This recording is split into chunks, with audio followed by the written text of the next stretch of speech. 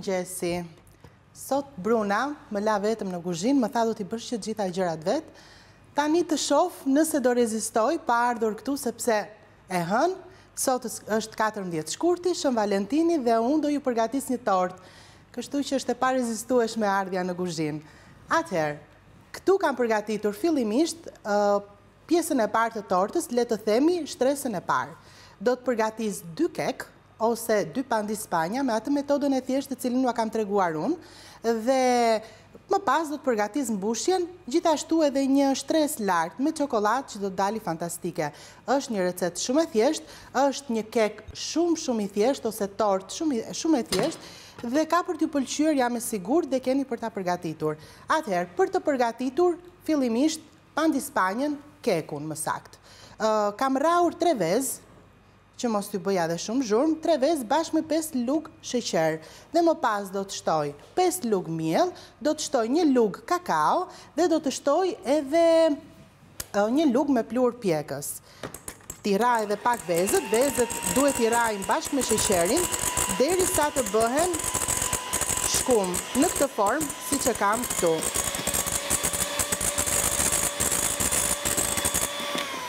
Kam mbaruar procesin, sepse si që thashë bëra paraprakisht që mos të krijoja shumë zhurmë në kuzhinë, dhe do thoni kam dhënë edhe formën e zemrës. Formën e zemrës ja kam dhënë me këtë tavën që kam të silikonit këtu, të cilën tani do ta luaj me miell, edhe me gjalp, edhe me miell e shkund, por paraprakisht do të bëj para se të kalojmë tek tava.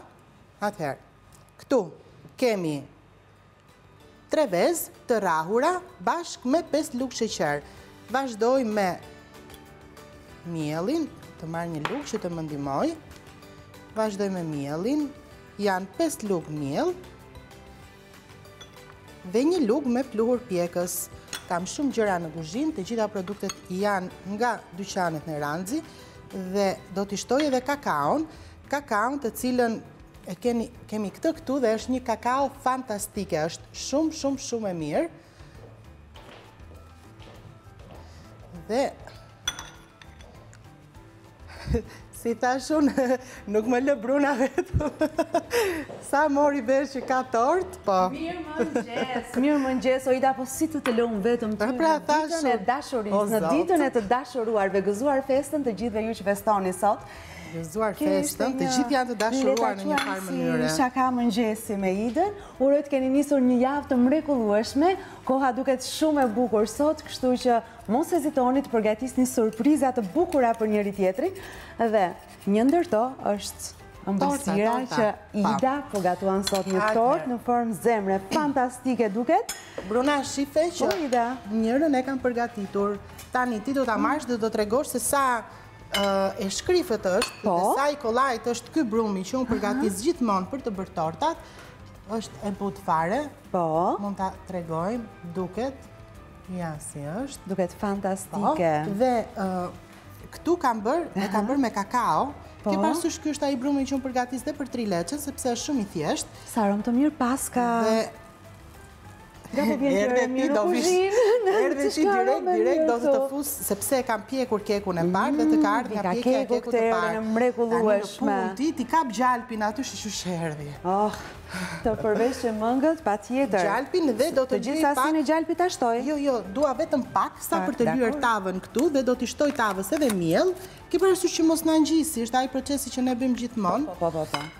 Ishte dhe miellin, e marim tavën pastaj e rrotullojmë andej këti, që mielli të përhapet në mënyrë të njëtrajtshme gjithandej. Po si ma kalove fundjavën, se pashish ande nga ante mia. Po misis më të vija dhe unë. Po. Të fundjavë isha në Vlorë, sepse ishte një fundjavë shumë e bukur vërtet, edhe mua Vlora më pëlqen shumë. Veçanërisht në pranverë, dua shumë Vlorën. Mund të kisha ardhur dhe unë, megjithse unë dje kam qenë me dhimbje veshi. Ka fundjava të tjera përpara. Ka fundjava të tjera dhe pranverën e kemi përpara, thuaj. Është akoma shkurt. Dhe shkojmë dhe një fundjavë bashk. Me kënaqësi.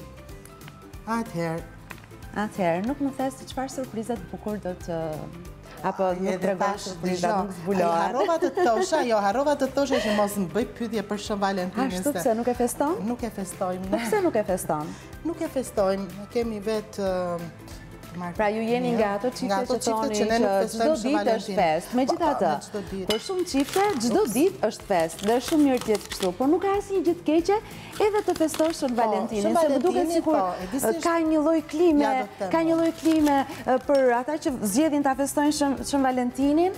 Atua se janë duke bërë ndonjë gabim të madh që pse festojnë edhe Shën Valentinin. E rëndësishme është që çdo ditë ta doni njëri tjetrin, ta respektoni njëri tjetrin dhe në fakt mendimet e mia në këtë ditë janë për të gjithë ato çifte që ndonse kanë dëshirën, por nuk përpiqen aq shumë, kanë probleme me komunikimin. Do doja shumë që situatat mes tyre të zgjidheshin dhe Shën Valentini një ditë e vetme nuk është që do të zgjidhë ndonjë gjë të madhe, Ida. Është një ditë më tepër që t'i themi njeriu që dashurojmë të dua. Ja, pra teorinë e ditë ke shumë mirë ti. Pse atëherë zgjedh të mos e thuash fjalën sot, për shembull, apo të duket si fest? E stisur. Shiko, jo. Po çfarë? Ne si çift kemi një gjë që jemi njohur shumë pak ditë përpara Shën Valentinit. E kuptova. Dhe ne festuam në datën 8, ne festuam 19 vjet bashkë. 19 vite me një person. Dhe Ida kam patur fatin, shiko, kam patur fatin. Një grua e re, 19 vite, sa shumë vite mi Ida? Ida bën 38, për pak.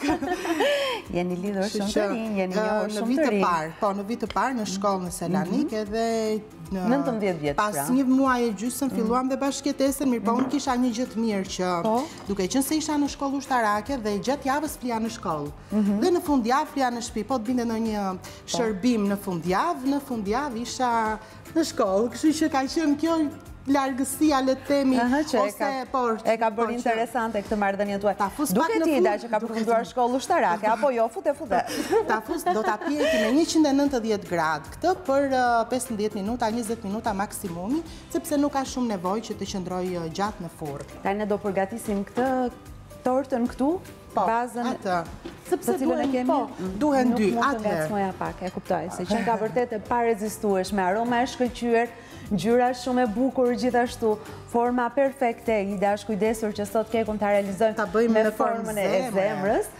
Dhe do të shohim se si do të jetë edhe pjesa e dekorit, që është kaq e rëndësishme. Mbushjen ne do ta bëjmë me mascarpone, që kam këtu, kam 250 gram mascarpone. Dhe do ta bëj edhe me panna për ëmbëlsira, që është kjo panna. Panna Bravo Krem, që gjeni në të gjitha dyqanet Neranxi, keni produkt të sigurt, sepse jo në të gjitha marketet janë produktet të mirëmbajtura ashtu siç duhet. Veçanërisht edhe kjo në fakt që thuaj, nuk mbahen në kushtet e dukura. Flasim për mirëmbajtjen. Atëherë, të laj pak to që të ra dhe të tregoj edhe. Ndërkohë unë po shoh të gjithë përbërësit që nevojiten për të përgatitur tortë për Shën Valentin në formë zemre. Si fillim sigurisht ju duhet një tavë në formë zemre, nëse dëshironi që të ketë këtë formën e mrekullueshme, po edhe një rrumbullak do të ishte një ide shumë e mirë, sepse ndoshta mund ta prisni vetë pastaj në formën e zemrës. 3 kokra vezë, 5 lugë sheqer, ndërkohë do duhen 5 lugë miell, pra raporti i sheqerit dhe miellit është i njëjti, një lugë e vogël pluhur pjekës, një lugë e madhe kakao, ndërsa për mbushjen, me cilën do të punojmë tani, nevojiten 250 gram mascarpone, 200 ml panna për ëmbëlsira, 100 gram sheqer pluhur dhe 200 gram krem stikash. Atëherë, siç e the, ne do ta bëjmë me krem stikash, pra do të rajmë fillimisht panën, çokollatën do ta shkri pak më vonë bashkë me panën, do t'i shkri në tenxhere. Tani, unë them të nis vetëm nga shkrirja e çokollatës. Pra, vendos këtu në tenxhere çokolatën ose largo se ty do lë këtu. Mua do më lësh aty. Po unë kthehem prap. Qa më fute në kuzhinë sot? O, vi prap, Ida. Vi prap, shika. Këtu do vendos... Një hap larg jam. Fiks, një hap larg. Këtu, Bruna, do vendos për të shkrirë 200 gram çokollatë për ëmbëlsira bashkë me 100 ml panna. Do ta shkri dhe do ta lë që të ftohet pak fare, jo shumë, në mënyrë që kur ta vendos lart mos të shkri kremi nga çokolata e nxehtë. Dhe kremi them që ta bëjmë kur të kthehemi. Kemi dhe 2 minuta kohë që t'ju tregoj se çfarë do të bëjmë me recetën tjetër. Do të bëj disa mini kekë të kripur, janë shumë të shëndetshëm, janë perfekt për t'u marrë me vete në punë, perfekt për t'u konsumuar në ato vaktin paradite, edhe në mëngjes, domethënë diku nga ora 10 ose edhe mbas dite. Pse? Sepse përmbajnë shumë fara, përmbajnë kanë fara lini, do të shtoj fara kia, do të shtoj fara kërpi.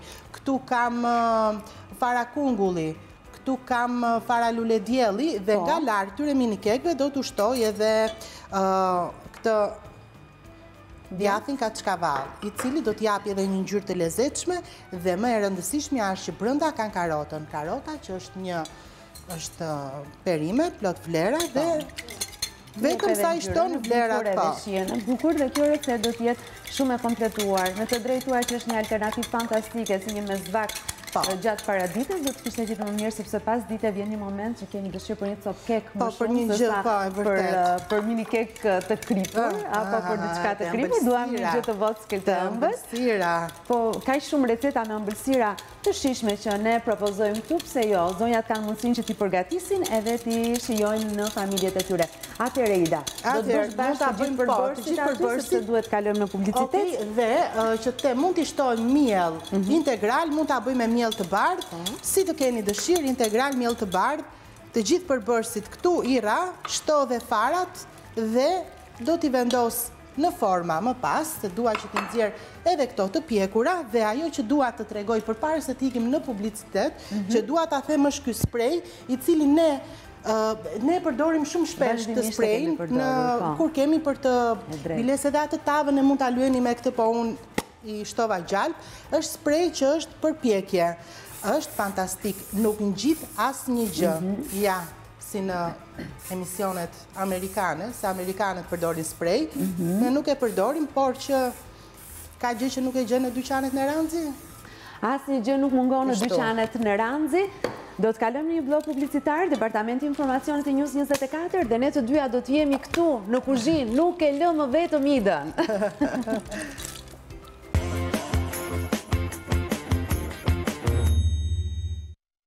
Jemi në kuzhinë në Vila 24, sot duke përgatitur receta të shijshme, por edhe tematike. Po përgatisim një tortë në formë zemre. Një tortë në formë zemre dhe tani jam duke rrahur panën për ëmbëlsira. Që është kjo pana këtu dhe kam 200 ml.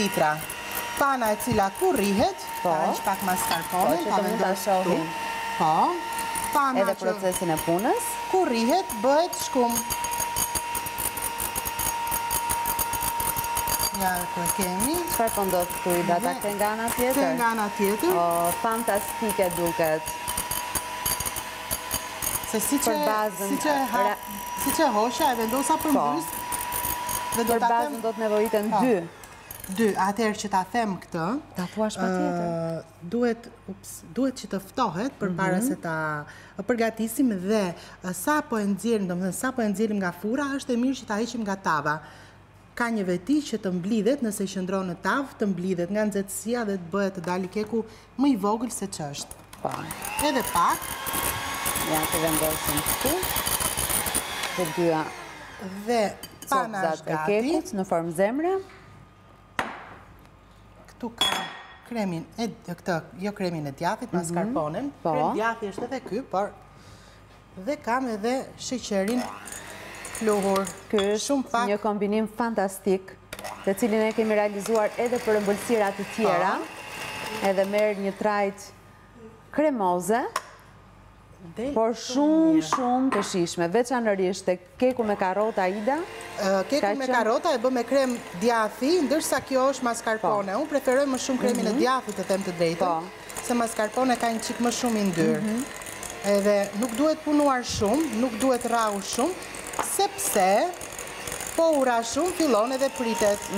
Pra fillon dhe shohet edhe do të thotë që masa u prish, ju duhet sërish krem tjetër. Krem tjetër të njëjtit përbërës për ta realizuar.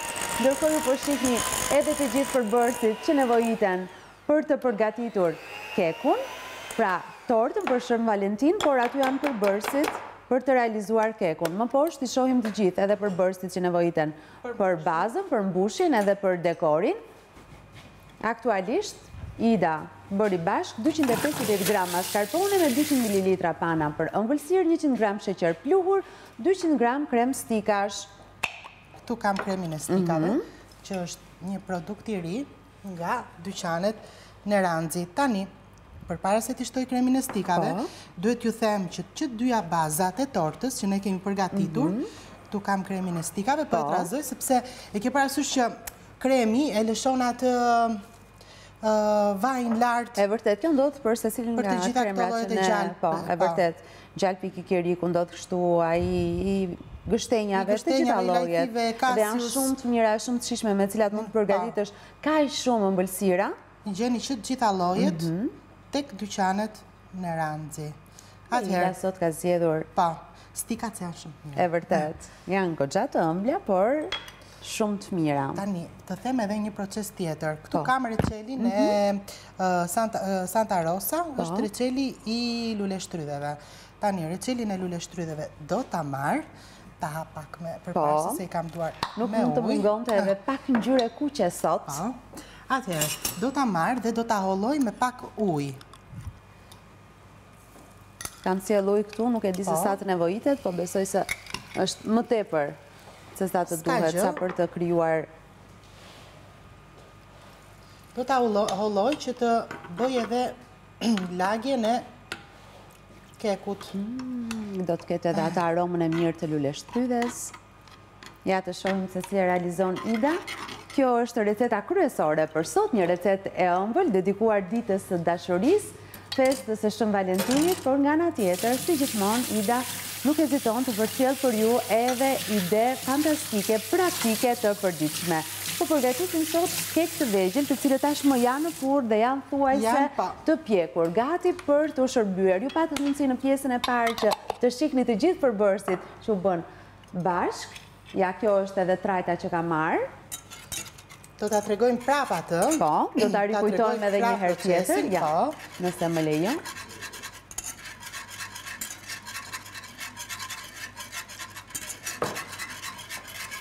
Por këtë lagje mund ta bëni edhe nëse keni edhe me sherbet, por mund ta bëni edhe me sherbet thua thjesht ujë me sheqer të tretur, edhe aromatizuar me diçka. Me diçka, me konjak, lëkura e limonit ndoshta.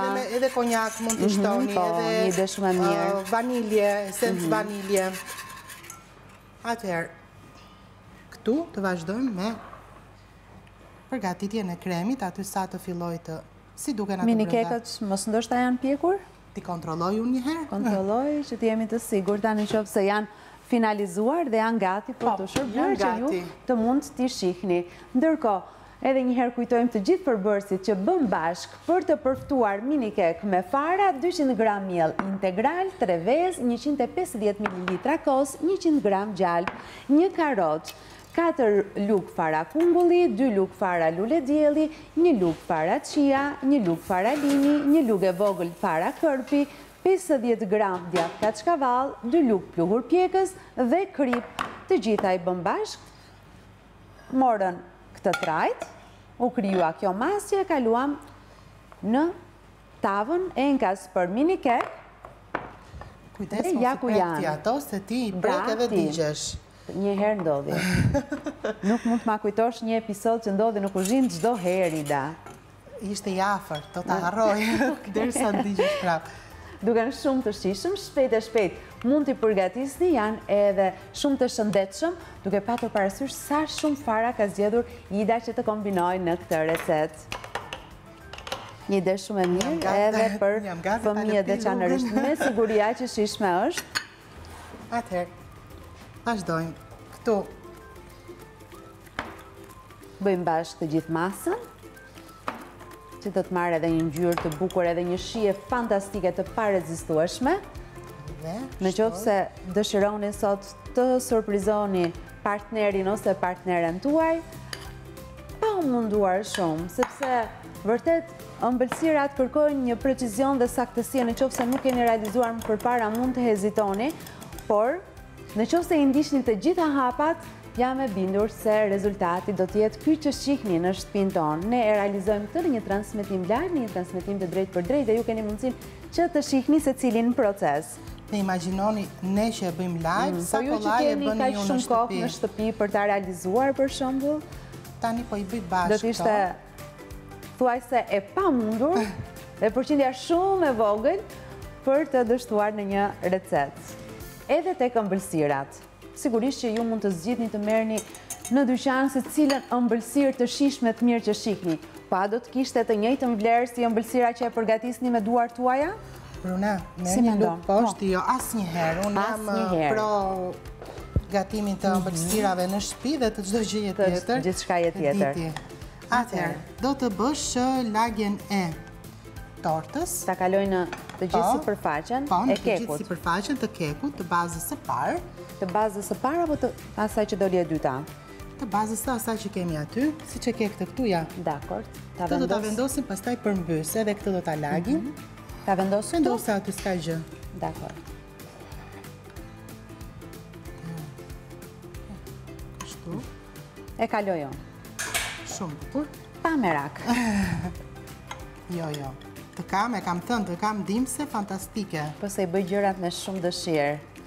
Gjithë proceset që ti më thua të mund t'i tregojnë edhe t'i realizojnë, i bëj me dëshirën më të madhe. Përveç kur më lë të skuqepën. Që të jem e vërtet në atë që them. Pa kush e do qepën? Askush. Ta skuqim më, se për ta ngrënë, pastaj është tjetër gjë. duam se ka Ti shtoj edhe më ida? edhe pak akoma. Dakor. Fillon edhe e thith, e ndërkohë po ndihet aroma e mirë. Ta heq këtë.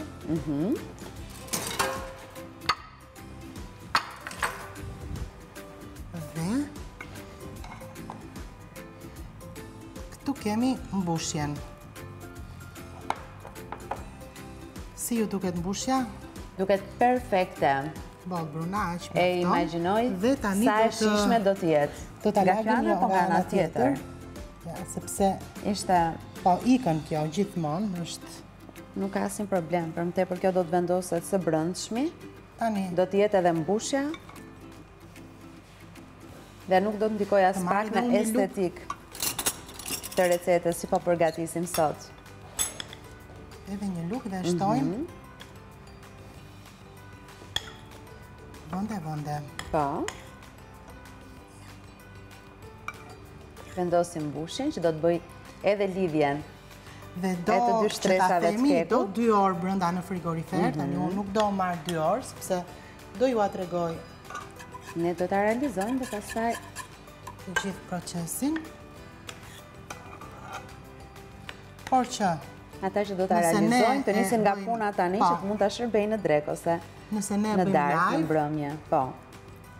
do të thotë që është shumë për shumë e kollajt.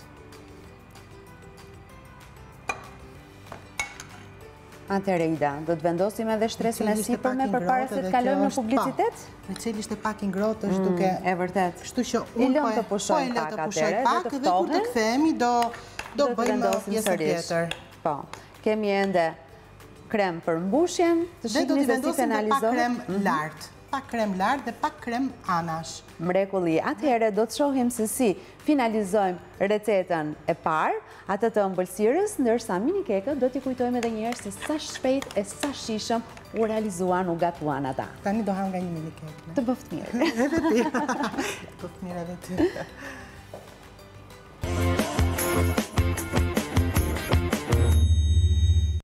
Çfarë ka për drek? Rubrika e përditshme në Vila 24 në të cilën përcjellim ide të shkëlqyera. Sot sigurisht që na takon të ishim tematik dhe shikoni se çfarë është realizuar këtu, një tortë fantastike, të cilën Ida hap pas hapi e tregoi se si mund ta përgatisni edhe ju për të surprizuar partnerin tuaj dhe duhet thënë se ka dalë e shkëlqyer, ka një aromë kaq të mirë, kremi ishte po shumë i shijshëm. Atëherë lam tek pjesa që vendosëm mbushjen e parë dhe ti pjesën lart e lage me atë reçelin e holluar me ujë. Tani vendosim krem lart. Edhe anash mbushim ato poshtë që lën 2 kur vendoset dhe keku lart, e mbushim dhe ja me një lëvizje të tillë. Ida më beso edhe sikur kjo ëmbëlsirë të përfundonte me kaq, do të ishte e shkëlqyer. Duket edhe shumë e bukur. Dhe kështu të përfundonte siç ta Bruna. Megjithatë, nuk duhet të mungoj pak çokollatë sot. Siç thuam, lule shtrydhen, atë ngjyrën e kuqe, ngjyrën e dashurisë, edhe çokolata është një element që nuk duhet të mungoj sot. Mund ta zbukuroni dhe me lule shtrydhe lart. Nuk ka ndonjë gjë, e marrim lështrydhen edhe presin feta si që kemi bashkë me bishtin, e presin feta dhe pastaj e hapim. Do duket si lule bukur, megjithatë. Njëherë tjetër. Mjafton të jeni pak krijues në kuzhinë edhe merja lule shtrydhe, hiç mendja. Po kemi stikat. Po, atëherë. Secila mund të zgjedh alternativën dhe dekorin e vet, sepse ajo është thjesht për dukje. Shija është e shkëlqyer, pavarësisht nëse e vendosni ose jo. Është tretur çokollata. Do të bëjmë hapjen në këtë formë, mbi çokollatë, të kulloj edhe pak nga anët, e kam lënë të ftohet. Nëse hidhni të nxehtë, çokolata do të bashkohet bashkë me kremin dhe nuk ka asnjë gjë sepse del shumë e mirë kur bëhet bashkë me kremin. Po ndoshta e shkrin kremin edhe vizualisht nuk duket shumë e bukur. Vizualisht e di si del sikur ka shkëlqim, sikur kem vendosur kështu, nga i shkëlqimi si varak lart. Ashtu? Po, sa kam. E testova. Nëse ndodh, le të ndodh. Se gjithsesi do duket shumë bukur. Ka filluar të ngrit jo pak. Po ndoshta mund të ndihmosh pak me spatulën apo jo? Mjafton. E lam, ja. E kemi lënë pak më tepër se sa duhet. E morëm më prisnim. Jo. S'ka gjë, jo, po prisnim që të futeshim në. Dhe kjo ngriu pak. Megjithatë, ja, kështu do ta hap. Nga dal, po. Do ta hap. Sepse gjithsesi ajo është ende e butë edhe kremoze, nuk ka marrë atë trajtën e ngurtë që është e vështirë të veprosh me të.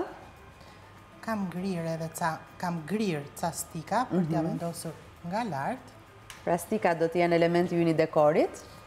Po, dhe ja, me spatulën, si që kam, bëj këtë lëvizjen. O ide, beson do të realizove një ëmbëlsirë kaq të mirë në kaq pak kohë? Po, thot ide. Tani, domosdo, çfarë të bëj? Duhet të tregoj anvisave se si të bëjnë ëmbëlsira të thjeshta, shpejt në shtëpi. Ida bën më të mirën çdo ditë. Jep më të mirën e saj për të përcjell ide të shkëlqyera, është shumë krijuese në kuzhinë me receta dhe përbërës të cilët i kemi në shtëpitë tona, por edhe në qoftë se do të duhet diçka më origjinale, si për shembull torta që realizuam sot, një ndalesë në dyqanet Neranxi dhe fare e thjeshtë. Kush nuk do të surprizohej me këtë tortë? Duket fantastike, Ida, të lumshin duart, e shijshme domosdoshme. Çfarë doja të bëja unë? Me një volum. Dëgjoj, ti bëj një foto për të patur zili. Ti bëj një foto para se ta pres, më duhet t'ja bëj. Patjetër. Më vjen shumë Atëherë. Ti bëj një foto unë, ja këtu live. Edhe kështu. Ja, kjo është ai procesi i bukur, i cili postohet në rrjetet sociale dhe në Balkan Web, ku ju keni mundësinë çdo ditë të shihni recetat që përgatiten në Vila 24 dhe në kanalin tonë në YouTube, në News 24 Vila 24. O Ida, po ne tham të bëjmë foton, jo, edhe të bëjmë foton edhe ta presim edhe ta shijojmë gjithçka në këtë moment. Prandaj ja bëra foton që edhe ta prisja, megjithëse kjo duhet të qëndrojë. Duket fantastike. Është e butë. Pra, në momentin që ju e sillni në këtë trajt, tortën vendoseni në frigorifer. Ta tregoj nga brenda pak shpejt mos të më bjerë. Bëni siç thot Ida, jo siç po bën Ida. Ja, si është kafe nga brenda, sepse është fantastike duket. Atëherë, këtë ne do ta vendosim në frigorifer që të ftohet. Kaq sa për t'ju treguar juve, prandaj e bëra dhe foton shpejt e shpejt. Dhe tani dua që të tregoj pak përsëri këto mini kekët. Vëmendja kalon edhe një herë tek mini kekët. Atëherë, brumi bëhet pak i trash, po ta vini re, bëhet pak sepse i kam shtuar gjalp. Por atë sasinë e gjalpit mund ta bëni edhe me vaj ulliri. Kan 100 gram gjalp, 100 në mos gaboj, kan kos, kan 3 vezë, 1 karotë të gririmët, fara kungulli, fara lule dielli, fara kia. Atëherë, këtu kam dhe farat e kërpit, dhe i kam vendosur aty për t'ju treguar që farat e kërpit janë shumë të mira, i gjeni vetëm në dyqanet Neranxi dhe kanë vlera fantastike si për sallat, si për kek, t'ja shtoni apo edhe kur hani ato drithrat.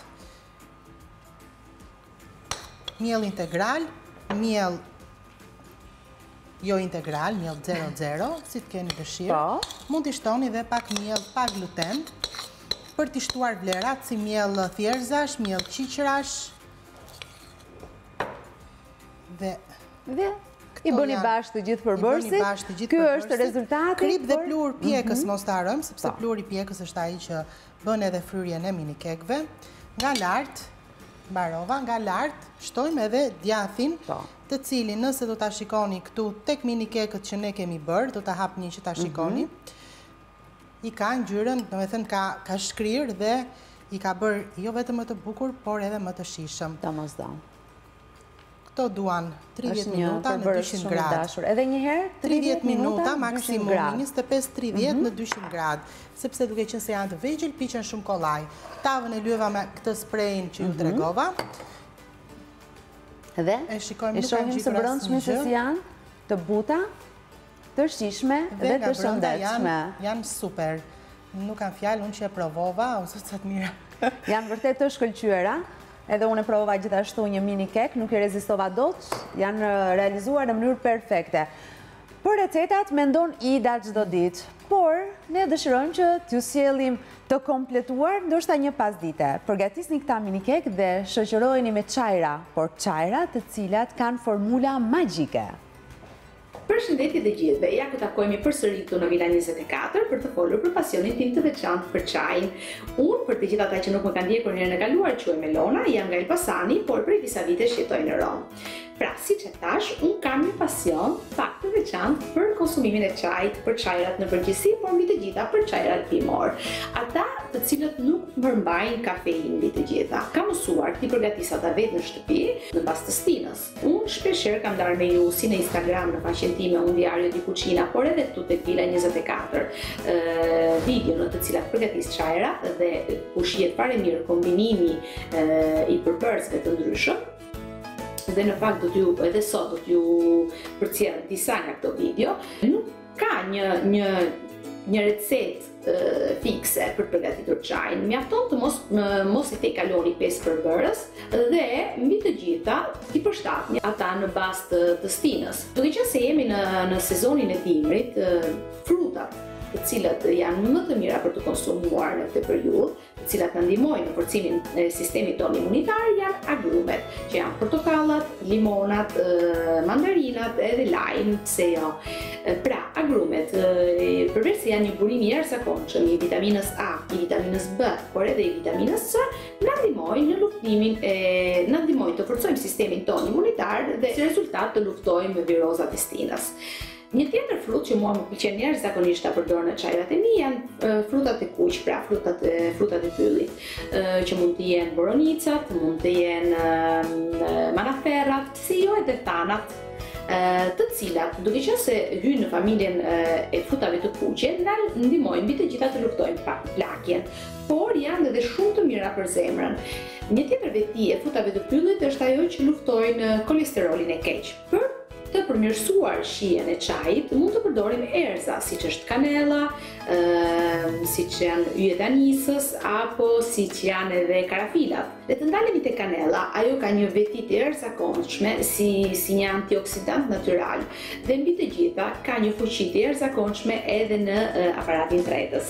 Pra, duke përgatitur çajra me bazë bimore, që mund të jenë fruta, mund të jenë lugë, mund të jenë krem, edhe fara, pse jo, ne jo vetëm që hidratohemi, por janë edhe një burim shumë i mirë i mineraleve, i vitaminave, por na ndihmon edhe që të ndalemi një moment në përditshmërinë tonë dhe të konsumojmë diçka shumë të shëndetshme. Le të ndalemi dhe të shikojmë disa nga videot të cilat unë kam përgatitur.